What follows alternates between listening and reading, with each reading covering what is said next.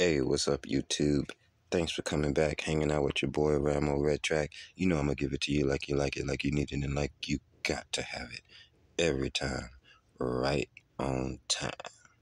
Like and subscribe. What's up, guys? I just got a brand new idea for what my next maybe 3 or 4 videos are gonna be about. See, let me tell you something. And this is a little bit off track, but I want to talk about this. God is always playing a game on your side. If you're a good person, you see what I'm saying? Then God is always playing the game for you to win. It may seem like you losing at one point. You look at the story of Joseph. You look at the story of Job. You name it, Jesus, whoever, right? They losing at one point. But God is always playing the game for you to win at the end. Okay? So, now I got this nutcase brother. All right. He what I'll do is that when I make a YouTube video, I'll send him the video that I made. Just so happened yesterday my video was about him. Now I done made 1,000 videos, and this is the first time I talked about this nigga. This will be the second time he's been on my YouTube page after 1,000 videos. I made one video. Now this, keep in mind now, I send all my videos to him. This is over 1,000. That motherfucker ain't say he liked one of them yet. I mean, like, you know what I'm saying? Like, just anything. You know what I mean? So, and that's why this is gonna be like this might be about 5 videos. I might do a little series on this, cause this dude. So,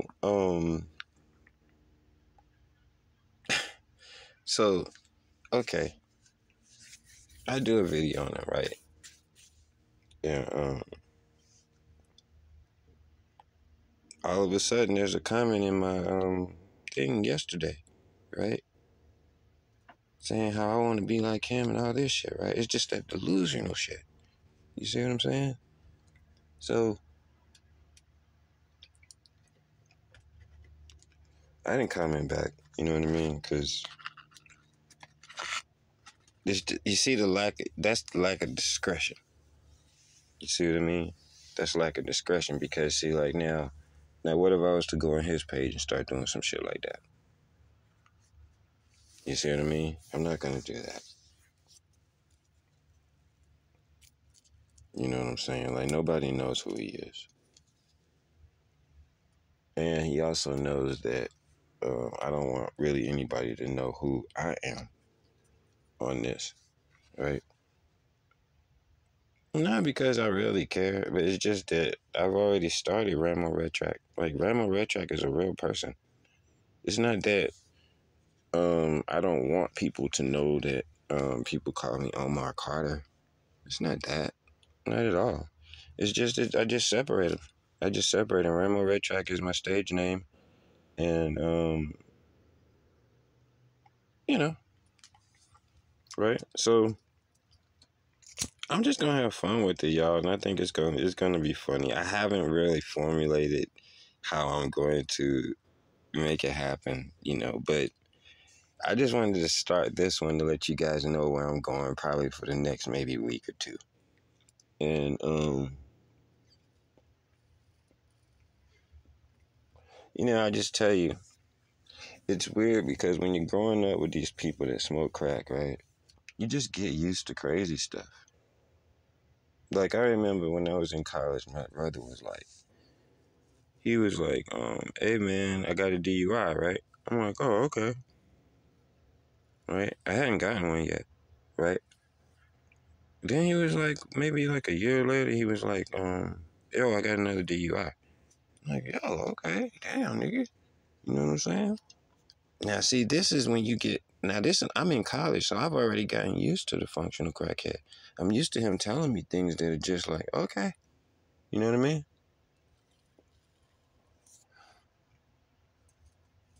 And, so then he gets 2, then like, I don't know, maybe a year or 2 later, maybe, right?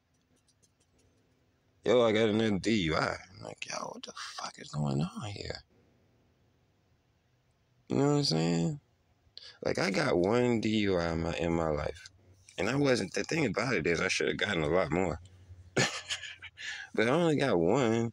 And after that, I was like, okay, if I'm going to drive drunk, then I'm going to have to drive drunk in this manner. If I'm going to get fucked up, then I have to let somebody else drive or wait until I come down. I'll just go to sleep in my fucking car. I'll be the last car sitting in the parking lot at the club. Fuck it. I'm not getting another DUI. Right? Mm-hmm. Now, I got my first DUI in 95. And the only reason why I got it was because there was like this cop in the middle of the road. There was an accident. And I didn't see the motherfucker, right? I was looking at the accident. And, like, he, like, basically felt like I drove too close to him. Because it didn't almost hit him. And he gets pissed off, jumps in his car, boom. Never gave me a ticket for anything, but said he could smell alcohol on me, right? So I got my first DUI. Now we on his third one, right? And he calls me up. This is, you see what I'm saying? Do you see where I'm going with this? This is just one thing. Just I've got so much shit. This is just one thing. And I hope you're listening, big brother. Because if you dare make a comment on this video, you see you don't know.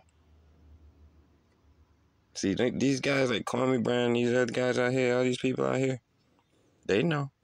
I've been real nice lately. You don't want me to get in that ass. Mm-mm.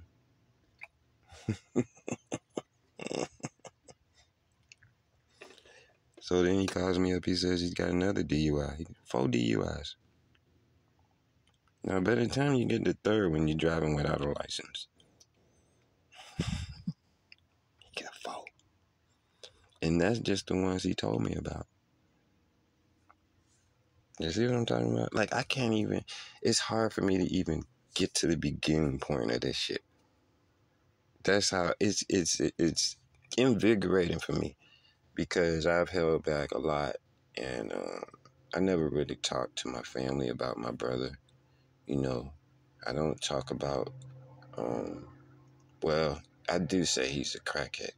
But he looks like a crackhead. Anybody would know that he's a crackhead. He got the Mr. Skinny eyes, you know what I'm talking about? Times 2.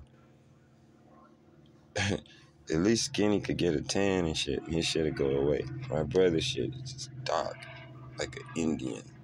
You know what I'm saying?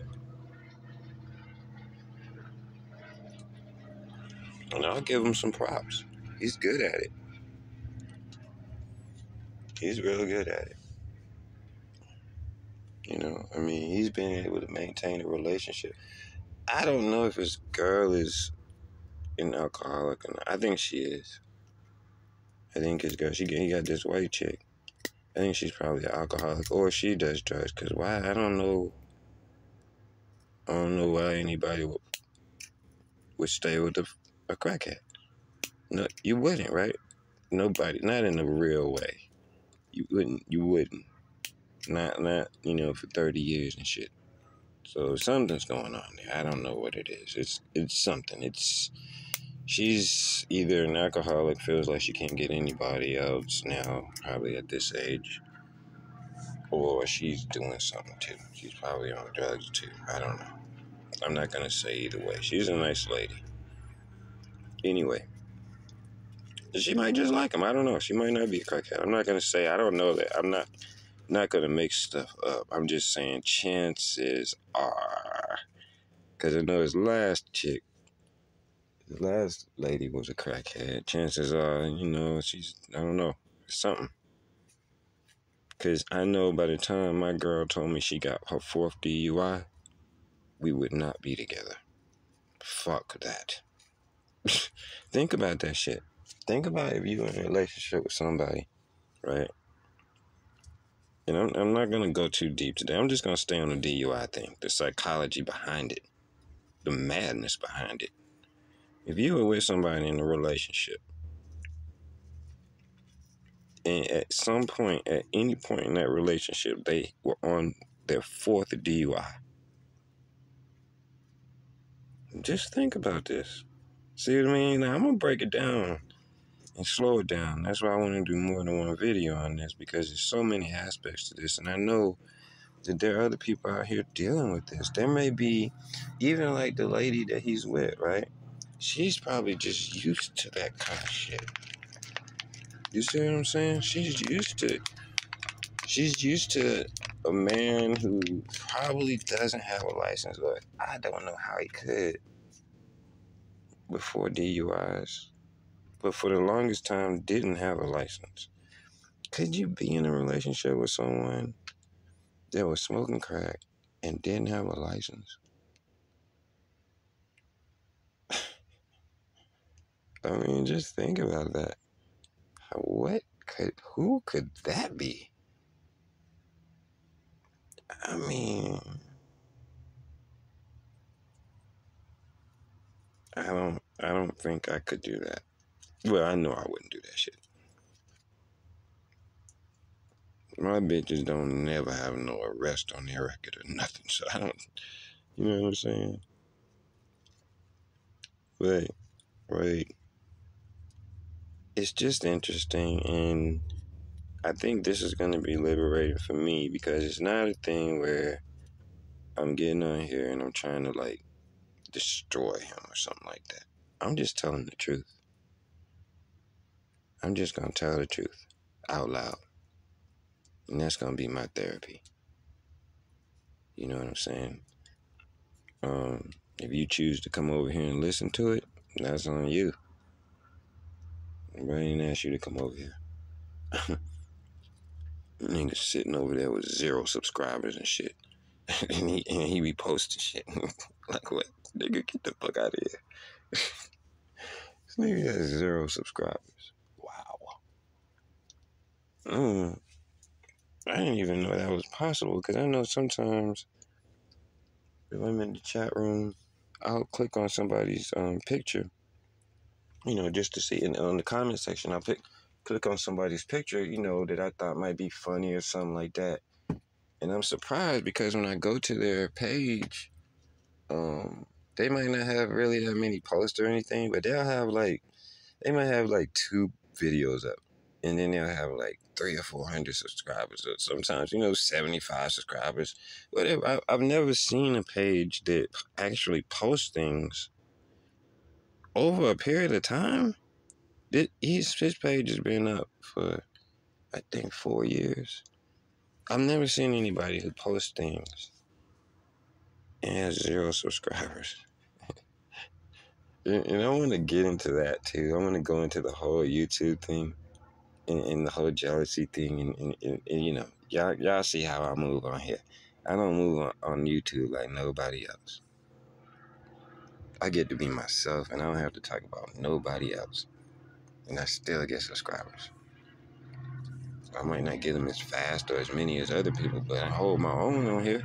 If I wanted to talk about celebrities, I could easily do that and get, I don't know how many, right? So, but that's a whole other thing, his page. I'm not even going to put him on blast and say his name on here, because then I know we got people that'll go over there and be like, what the fuck is going on here? How are you actually posting videos up and nobody's watching them?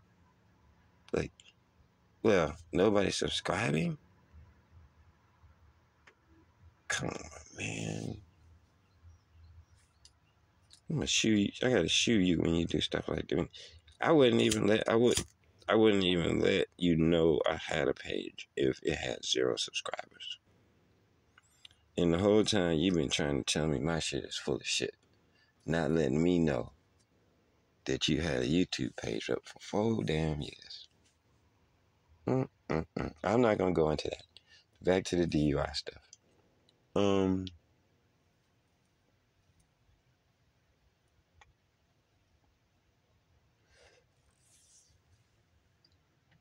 So it's just, I don't know. What, I say I don't know, but thing is, when you have these people, um, in your life,